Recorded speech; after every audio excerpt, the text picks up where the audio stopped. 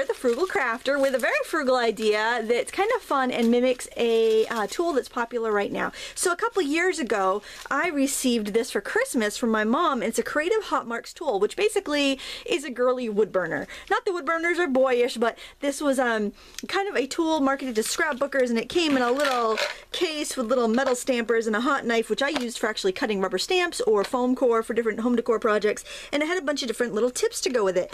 And you can see I have all this organized in here, but I just grabbed the basic round tip, which I believe is the stencil cutter tip, and you may have a stencil cutter or you may have a wood burner with a very similar tip.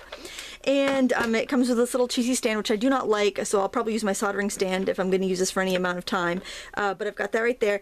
And then I just took some page protectors, and this one I filled with sequins, just part of a page protector, and sealed it up and I'm like, oh, that'd be a really cool bookmark, and I drew a little circle with the wood burner. It's all sealed up there so I can put some yarn through it. I thought, oh, that's a kind of a fun idea, but it would be also a really great idea for making shaker cards, like the shaker windows, so you don't have to mess with acetate and foam and all that stuff. And so for this one, I just took a little scrap of paper and slid it in a page protector, and just sealed along the side and pulled the excess away, and then filled it with sequins and sealed up the end. So I'm going to show you here with two different cheap office supply page protectors what you can do. Like this one is sealed because it's the edge from this here. So you can see I've got actually a long narrow pocket. So this is good if you want to make your very own custom sized page protectors out of office or your scrapbooking transparencies. And I tried it with two different kinds, a frosted and a regular, to make sure it works. So here I just basically sealed these little die cuts into this package just to practice. And you got to kind of experiment, because if you go too quickly with the tool, you're going to get, it's not going to seal. If you go too slowly, it'll kind of seal and slice it. So why don't I do like a vertical pocket, and I'll show you how to make like a little shaker window. And I'm working on a silicone mat, but you could work on a glass tile, a gridded glass tile, like one of those glass chessboards would work really well. So what I'm going to do is just slowly drag this across. Now the slower you go, the more it's going to cut all the way through and seal the edges. If you go moderately slow, then it's just going to seal your pockets together and you keep your page protector in one piece. So it completely depends on the look you're going for. I like working on the silicone because the plastic isn't going to stick. It may stick to glass, but here we've got a nice sealed pocket. I think this would actually pull apart pretty easily if I wanted it to, but see, we've got a nice little pocket that we could actually store things in. If you want to make like storage for rubber stamps, you want to have it exactly custom, you can do that as well. Let's say if you want to make a pocket that's going to have like a open slot on there, what I would do, let's say like right here I want to have a divided pocket and I want to be able to keep it open so I can put like a photo in, like it's a Project Life. I just slide like a little tile in there or a piece of glass or something, and I would use my knife, which I had to grab out my drawer because I totally forgot I wanted to do this, and my ruler, and I would just excuse me, seal it, just kind of cut a slot here. You don't even have to go all the way, you just got to make sure you at least leave room so that you can get scissors in there later to finish a job if you want to. And then I could put my ruler down, and of course take your time and do a good job, but I could put my ruler right above that, or maybe even a little bit above that if I want to have it even more dramatically sealed. Then go fairly slowly with my wood burning tool. And there I've got a pocket that I can open, and then this is sealed up above if I want to put something else in there. So it's a great way to make your own custom storage pockets. Now I can go in there with my scissors, which, well, I don't know what my little fine tip ones. My studio's a mess, by the way. That's why you're just getting a shot of my mat today, because holy moly, I gotta clean. I've been so busy. So I can go and finish the deal here, go right up to those edges with my scissors. And there I have a pocket to put something in. I've got this one sealed above.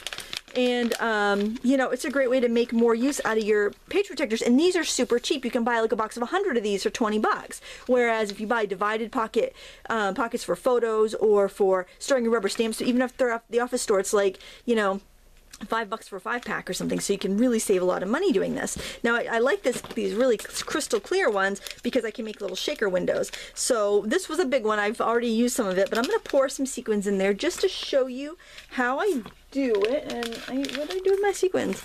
Oh, I don't know. Hold on. Let me pause. Oh no, they're right here. Goodness gracious, I almost tipped them over. I'm going to pour some sequins in here because you got to put your stuff in first before you seal it. And you could put like a scrap of pattern paper in there too if you wanted that background.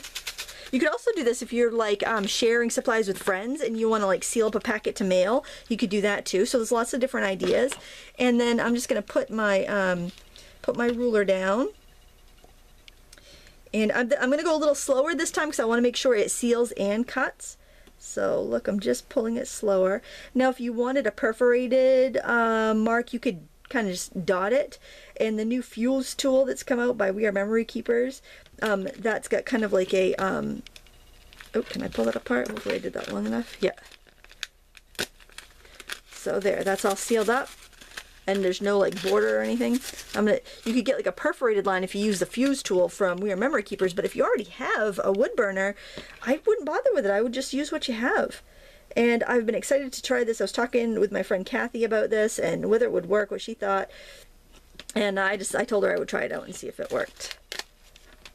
And you have to be careful. You have to make sure you do seal it all the way up, because if you don't, it might tear. So you want to make sure that you do go slow enough that it's going to seal it all up good. But I mean, the possibilities for this are really pretty endless and cool. And if you have a wood burner or a Creative Hot Marks tool just gathering dust, I think you should give it a try. Of course, you know, this is a tool for adults.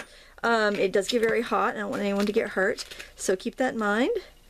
Don't leave it around where pets can get to it. Make sure you unplug it when you're done. But look at that. This would be so cute in a shaker card and nothing to mess with, which I just love. So I hope you found this helpful. Give me a thumbs up and subscribe if you like more quick ideas and kind of other ways to use the tools that you invested in, because I think that's important to find more than one way to use the tools. And I will show you really quick. And if you're done, that's all you want to read, watch, you can go. But I just wanted to show you what else came with this. Now this tool here, I assume you can still get the Creative Hot Marks. If not, you can get a wood burning kit with the same tools. They just remarket things to appeal to different audiences. That's why this is turquoise and green and not brown and black, quite frankly. So this is a hot knife holder.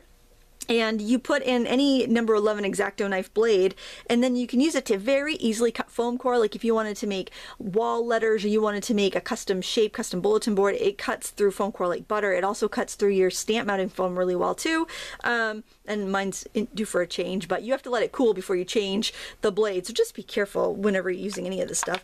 This is just a blunt tool. I think this would work for sealing those as well. And I actually think that this one here is actually the sealing. No, I don't know, you could use that for cutting and sealing too.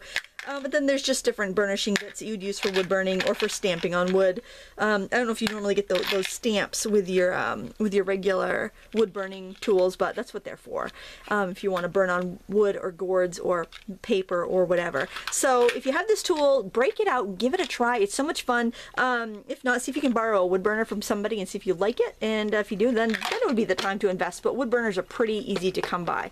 I hope you enjoyed this. I hope you got some ideas of things that you could do either for storage or for fun arts and crafts. And until next time, happy crafting.